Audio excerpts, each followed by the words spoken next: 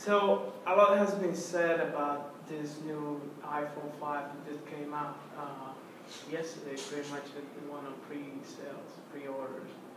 So the thing is, like, everybody wants to get their hands on them, even international customers, and everybody wants to get it. eBay started selling it right before the event for the launch announcement, and prices are sky high, $1,000 or so.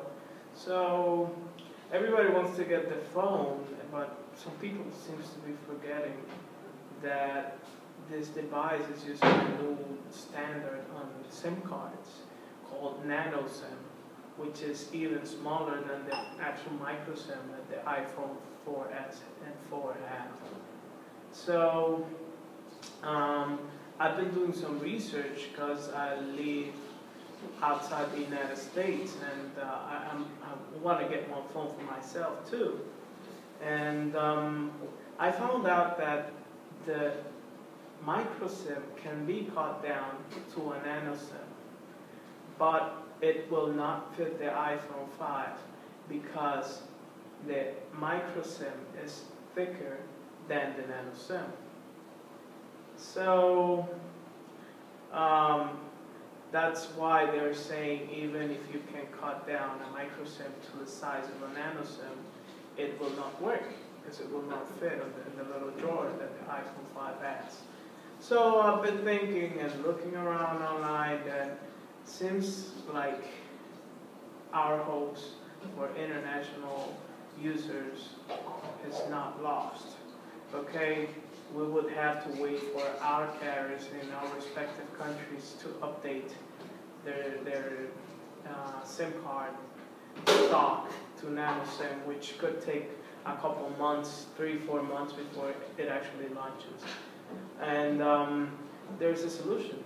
So the thing is, you can cut it with scissors. You can take a micro SIM card or a full-sized SIM card and cut it down to a micro SIM.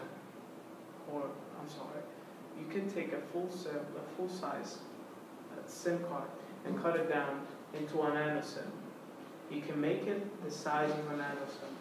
So for you to solve the problem with the thickness, you will have to get some sandpaper of 300 water sandpaper. That's what I've been reading around, which is really light on surfaces.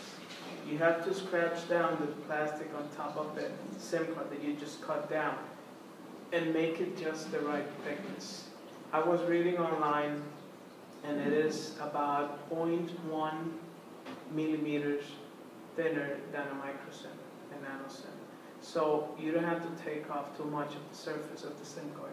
You just have to make sure you make it even, because you might get your SIM card drawer stuck in there. So, you know, this is just a little heads up. If you want to buy an iPhone 5 and your carrier does not have Nano SIMs yet, you can just get a regular micro SIM card. And I haven't tested this myself, but from what I've been reading and seeing the models of the Nano SIM and dimensions they have, you can cut it down and it should work perfectly.